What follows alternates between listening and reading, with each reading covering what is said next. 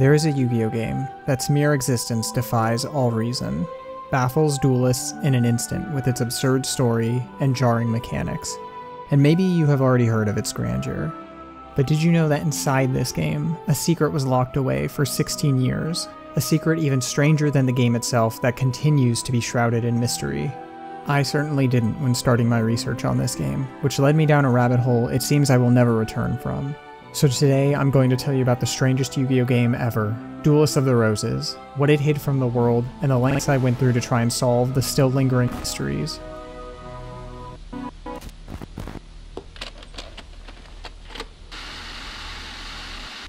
Japan, September 6, 2001. Duelists of the Roses releases on PS2, the first game in the series for the still young console, during a time where the Yu-Gi-Oh franchise was massively popular in the country and just about to begin its takeover abroad later that month.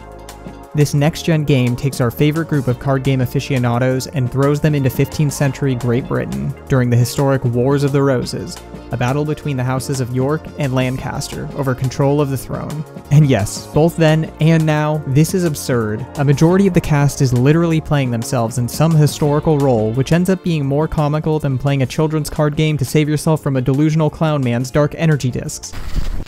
Okay, let me break it down for you.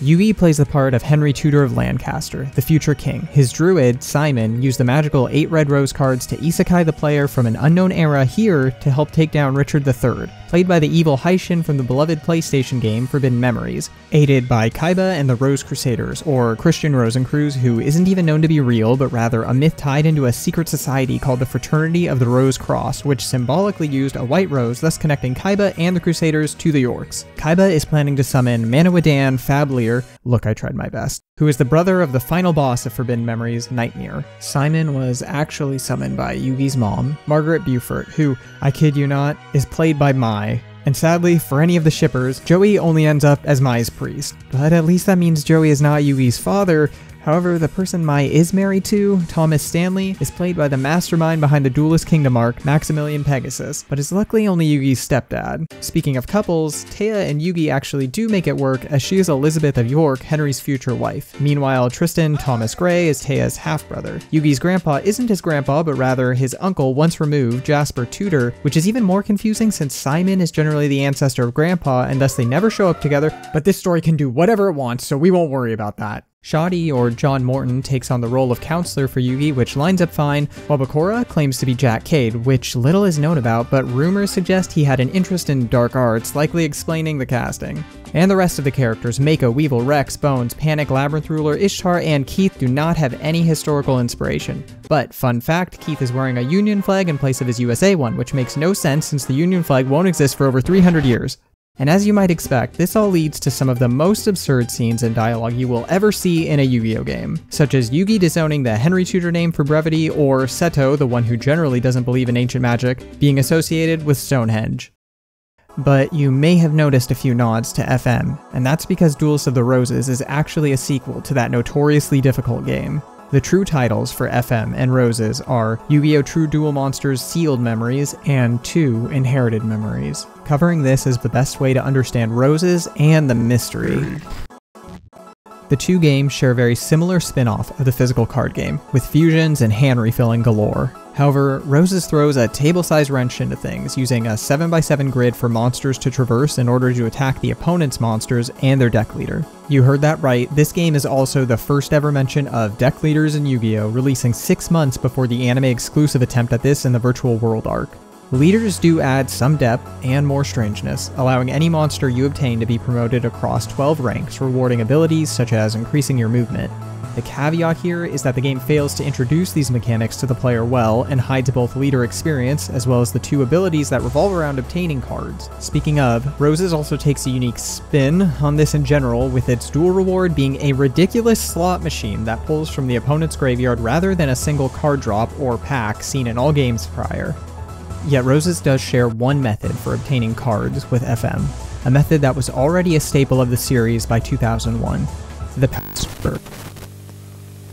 Now, the historical aspects of Roses have nothing to do with FM. The story connections simply boil down to Kaiba summoning an evil being to follow in his ancestors' footsteps. But unique to the sequel is that Kaiba lets you decide whether to side with him or Yugi, providing 2 stories to play through, although both simply consist of beating a handful of characters, the rival, and then taking down Fablier, who Kaiba summons in either case. This ends the game, resulting in Yugi being crowned king, and Kaiba disappearing, with the player definitively returning home only if they side with Kaiba. However, in each ending, there is one line of dialogue, telling of an inscription that Kaiba left for future generations. And these are, of course, used in that shared method for acquiring cards, the password. The password, an 8-digit number adorned to the lower left corner of just about every Yu-Gi-Oh card ever printed. These persistent IDs allow each card in the game to be uniquely identified in databases, but have otherwise offered little to the franchise at all, aside from one particular application. In many of the numerous Yu-Gi-Oh video games released, a password system was implemented, allowing the player to enter these fascinating codes in order to bring their collection to life or simply power up decks. Yet in all of the games, since the cards were printed, that include a standard password system, one game sticks out: Roses. Even from the get-go, things are a bit strange here, as the password system isn't in plain view as it usually is, even being a main menu option in its predecessor. Instead, passwords can only be entered by knowing to press the right stick while in deck edit. From here, we would typically enter a standard 8-digit password from our favorite card, and that card must simply not be present in the game. How about... No. You see, not only was the password mechanic itself a bit more hidden, there is something entirely different about Rose's system. Instead of using the 8-digit passwords people were familiar with, they decided to recode these passwords to a set of alphanumerical passwords unique to this game. Although this could essentially add to the game's difficulty, as it is true the password system is an incredibly powerful tool to FM and plenty of other Yu-Gi-Oh games, it leaves one big, briefcase-sized question. How do we go about obtaining these passwords? If we recall back to those inscriptions left by Kaiba, it is now clear that they are in fact a pair of passwords, likely for some incredibly powerful cards given the requirements needed to get the... Okay, so the cards aren't iconic Yu-Gi-Oh cards, and they likely wouldn't be considered the best, but they are both fine enough for a Yu-Gi-Oh game made up of 50% vanilla monsters. Now, even if a player did realize these endgame codes were passwords, or they happened to come upon the password screen in deck edit, how are they supposed to put all of this together in general?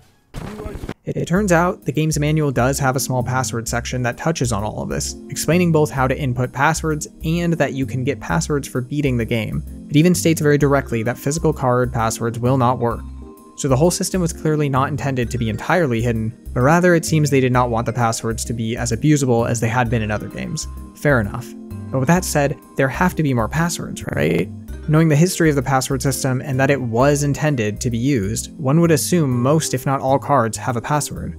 And if we look at exactly what the manual states about how to obtain them, passwords are obtained when you clear the game, so keep something handy to write down the passwords. Well, it sounds like we just have to beat the story again to gain more. Except there's no way to do this. Once completing a side of the story and getting its password, you then take on the opposite side and at the end, gain that side's, seeming to be set as Earthshaker and Fairy's Gift like we've seen. After this, the game is essentially just free mode with the ability to duel, build your collection, and rank up leaders.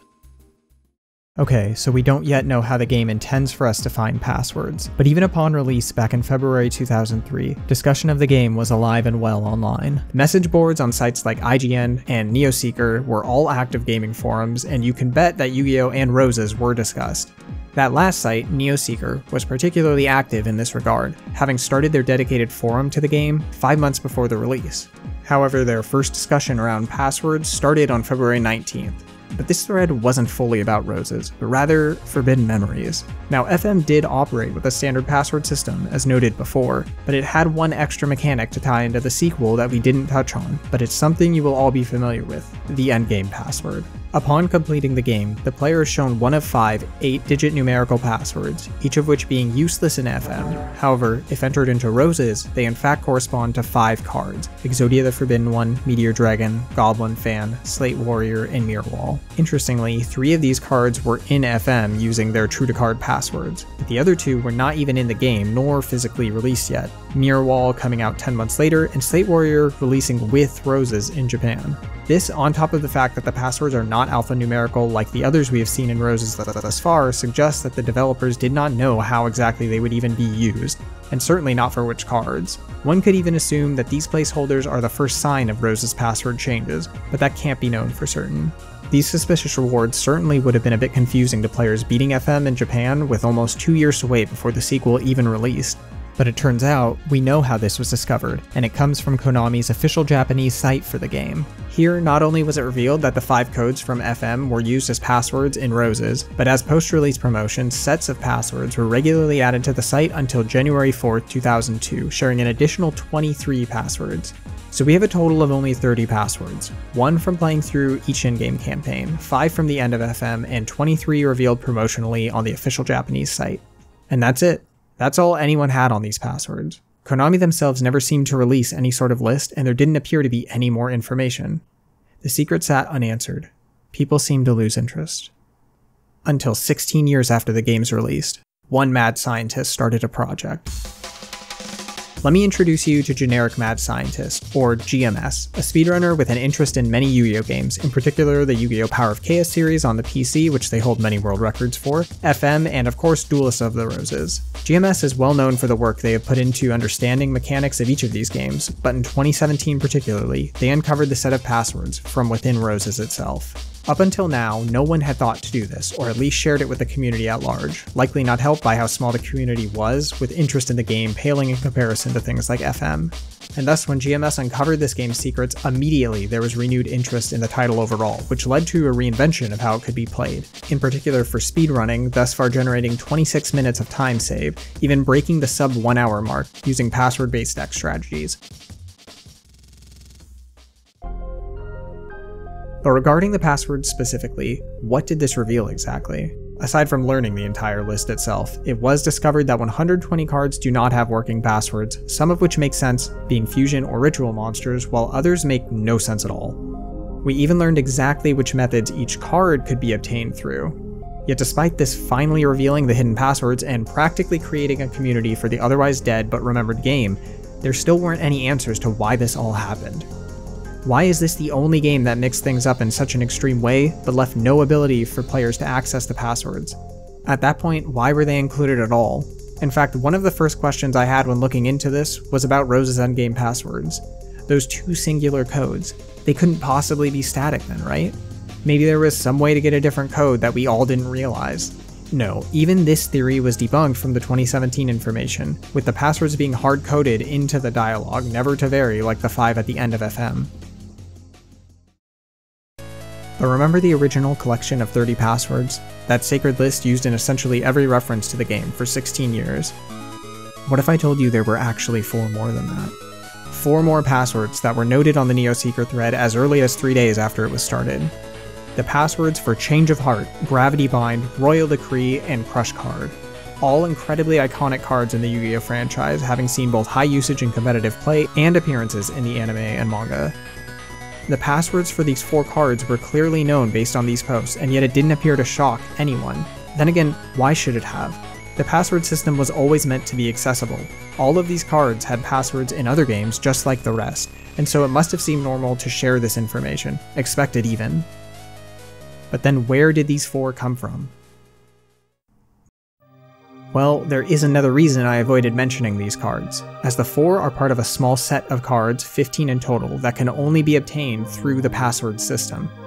The other 11 were also within the original known list. The 2 Roses and 4 of the FM endgame passwords, missing Meteor Dragon tentatively due to its need for fusion, plus 5 select passwords from the Japanese site. This already suggests 2 obvious origins for those missing 4. The first would be the Japanese website. This theory seems to be unlikely, since both analysis of every page and Google translations don't seem to imply anything else of this sort on any archive version of the site. The second immediate thought would be another endgame reward or something similar. However, this too seems impossible, as, from my research, there is no other Yu-Gi-Oh game prior to Roses with such a mechanic, nor any alphanumeric passwords like the ones we are looking for in these 4 cards. So let's take another look at the posts.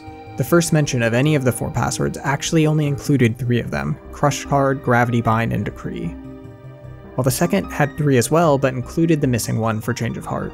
This could imply that they use separate resources, which may point towards other online discussions, but I had already exhausted any leads in this way, searching any mentions of the game I could find. The furthest back English details of passwords I could find was held on an ancient yet still kicking cheat code central, where the writer Kevin Payton, aka Shingoku EX, hosted their own guide for the game as early as April 19, 2002, which referenced the Japanese website and its passwords, which is where I learned of the site myself, but did not contain anything on the others. I've dug through any possible leads regarding Japanese forums that the post may have been referencing, the best of which was only archived back to 2007. And sadly had no indication of posting dates from what I could tell. Overall, it seems likely that the NeoSeeker posts were referencing other threads, but they are at this point lost to the sands of time, or unarchived web domains. But there must have been some official distribution of these 4 passwords even if the posts were not using it. There is little to no chance that 4 alphanumeric passwords, let alone any, were guessed at random, yet Konami would certainly have reason to believe distributing passwords for 4 iconic cards would be a smart move. And if the official distribution for these 4 cards could be tracked down, maybe it could shed more light on why the rest of the passwords were never released. So I started my investigation.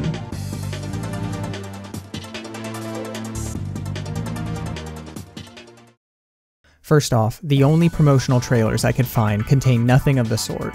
And yes, I even checked if the codes in the intro cutscene revealed anything, and they didn't. But what about physical media in Japan? In fact, the English game manual explained the password system, so it seems feasible to check. And thankfully there are some beautiful scans of the manual online, or at least the first 21 of 46 pages. Yet the manuals do appear similar, and the English version covers passwords earlier in the build deck screen section anyways. Yet there somehow doesn't appear to be any password info at all in what we have on the book. Now, most of the missing section appears to be on dueling, and although it doesn't seem likely that it would be in the duel section, the final heading in the book is for advice. If the English section is anything to go by, then there's nothing about the passwords. Simply 4 green boxes with admittedly useful information about the game, but it could be different. It could contain 4 boxes with information on the 4 missing cards, yet the scans simply don't exist. And so, out of options, I activated my trap card. My credit card, that is. Hopping on eBay and purchasing an original Japanese copy with the manual intact. And a few days later, I received my game, a beautiful 2001 card battling video game from Japan based in 15th century UK, shipped from Atlanta, Georgia. Inside, we find this beautiful Karibo and in-game art not found in the English manual. But that's really it. From what I could tell, the Japanese manual didn't mention the password system at all, and the final page was the exact same advice, leaving us at another dead end. But there is one more physical release from Konami, released only a few days after the game, an official guidebook. And as you might have guessed, there doesn't appear to be any scans online. However, many listings for it do share a great amount of detail. One in particular shows a variety of game information ranging from deck lists to full map previews for each duel. We also see that the guide includes a card almanac, yet there doesn't appear to be any passwords, which we would of course expect. But the 4 cards could easily still be mentioned elsewhere in the book, maybe trying to promote the guide with some iconic cards. So, I reached out to the seller, JRG, with a ridiculous inquiry asking if they could help find anything relating to the passwords of the 4 cards. And 1 hour later, they got back to me. Then, the next day, 4 images were sent my way. Sadly, JRG only found the 4 cards in the almanac. But then I noticed something I had missed. There is a section mentioning how to obtain each card, and why are 2 of these blank while the others are struck through? With this, the lingering potential of the book's password info, and how much JRG helped out, I knew I had to make one more purchase. The next day, the package was on its way, this time actually coming from Japan. And a couple weeks later, the book arrived, and what I found inside after all this searching was truly magical. This 248-page monster started off similar to our own journey, detailing the connections to FM. Going further, a very detailed guide of just about all the mechanics is found, along with many high-res and larger renders of the cast than what we see in-game. And eventually, we find where Konami intended players to learn of the password system, with a section detailing those from both Rose's and FM's endgame, but hiding even these passwords that would have been accessible back then. Following this is a section on the methods for obtaining cards, with a bit more info, including how to enter passwords, one additional preview of the FM rewards, and finally, that the physical OCG card passwords would not work, likely being the first time players would ever learn of what started this whole mess. All that left us with was the card almanac, which we already know does not contain the 4 passwords, or any for that matter. However, we still have the acquisition method, and it turns out that every single password-only card or card without a password contains the strike-through, likely to represent the hidden nature of these cards. All except for the blanks we saw in Decree and Gravity Bind, which is strange but really doesn't tell us anything. Oh yeah, except Crab Turtle has the blank misprint too, which likely implies this means absolutely nothing. But there is one last lead I had. The good old Shonen Jump magazine. These books were full of promotions and info for upcoming media of the various Jump properties. There's even an example of the passwords from the first Yu-Gi-Oh game ever being fully revealed in Jump 99, Issue 9. However, neither the Japanese nor English copies are archived, and thus not readily accessible for this kind of research. But the first English release of Jump was actually in January of 2003, just over a month before the game's English release, and this issue is quite pricey. However, I was able to track down a YouTuber, Andre Shelf, who has a great retrospective on English Jump, which includes some peeks into that first magazine, but nothing pertaining to Yu-Gi-Oh! So I reached out to them, and a day later, they got back to me with some great information. First, the January issue did contain a 2-page spread of upcoming Yu-Gi-Oh! Video games, with a small blurb on Roses, sadly only containing some screenshots of the soon-to-be-released game. And second, there was a full-page advertisement for the game in the April issue. But that was everything from the January to April issues. And despite being some fantastic material for anyone interested in these games or early Yu-Gi-Oh! In general, it does seem to close this lead. However, what Andre shared motivated me to keep searching for the original Japanese magazines. I started by focusing on finding anything from the 2001 volume, and one in particular seemed to overtake the results. The combination issue 3637 seems to be highly collectible due to containing both the first ever chapter of Bleach, as well as a brand new card, Embodiment of Apophis. Luckily for us, it was dated just 2 weeks before Roses would release, and while one listing I found contained many page previews, I knew it was highly unlikely to have what we were looking for. In fact, when I found a Yu-Gi-Oh! Image at all, I was certainly happy, but it only showed off the card package. Wait. No way! This ridiculous shot of the promo actually shows the previous page, which appears to be a preview for Roses. After discovering this, I immediately went over to eBay, where I found plenty of listings to scour through. And this paid off, finding full pages and various other angles, which revealed the page to be a basic promotion for the game, with no indication of the 4 cards or passwords. However, I now knew which issues to search for, and while images available for issue 38 sadly didn't reveal anything, 39 had promise as it was the first magazine after Rose's release date, but sadly again I couldn't find any Yu-Gi-Oh! Images at all. By the time I got to 40, I knew this was likely a dead end, that the only chance of seeing anything would be, we found something? This issue, released 2 weeks after the game, had 4 full-color pages of information on Roses, and there does seem to be plenty of info here about the game, but nothing that appears to be related to passwords. However, near the title of this section lies a large Part 2, indicating there was more, and while it could be present elsewhere in the book, Part 2 appears to lead the Yu-Gi-Oh! Chapter, so it seems unlikely, which suggests the previous issue had the information. But as you know, I couldn't find anything in what was available. I reached out to sellers, and one of them flipped through the book for us, but was unable to find it either. With that message, the final lead was gone. That's the end of the duel. I used everything I could, and we still don't have an answer for why Konami failed to share Duelists of the Roses passwords, nor where the last 4 password exclusive cards came from. Along my journey, it seemed possible that these last cards would help give us an explanation to all of this, but in the end it only seemed to reinforce what may be the most likely answer, a lack of care and popularity for this entry. By 2001, the Yu-Gi-Oh! Scene in Japan was booming, firing on all cylinders. The manga was in the beloved Battle City finals, while the anime was in the midst of Battle City proper. 16 official card game sets had been released, as well as a full 8 video games outside of the Memories series. Fans were enjoying some of the most beloved years of the franchise, especially in terms of the card game, and this more unique spin-off may not have garnered the attention it needed for the password mishap to be prevented. In fact, if the available sales data from Japan are anything to go by, Roses was the worst-selling Yu-Gi-Oh! Game to date, with only 76,248 copies, while both its predecessor and Game Boy games sold over 500,000. Even more, the best-selling Game Boy Color game sold over 2 million copies by the end of 2001. In the end, this extra layer of complexity the devs introduced by changing the passwords was a critical mistake for a game that would be much more niche. Many of these games in Japan had accompanying guides like the one we got for Roses, but none of those contained even the standard OCG passwords to begin with. The password system itself feels intended as a way to connect the physical cards to these games, acting as a type of brand synergy while also offering a bit of inherent marketing. But the moment this was flipped around, things fell apart. When the password system had no connection to the cards, and was simply a mechanic one could use in a game that is a bit lacking in the content department already, both the developers and players simply moved on with their lives. In 2004, when IGN asked, "What's the most important thing you think Yu-Gi-Oh gamers look for in each of your games?"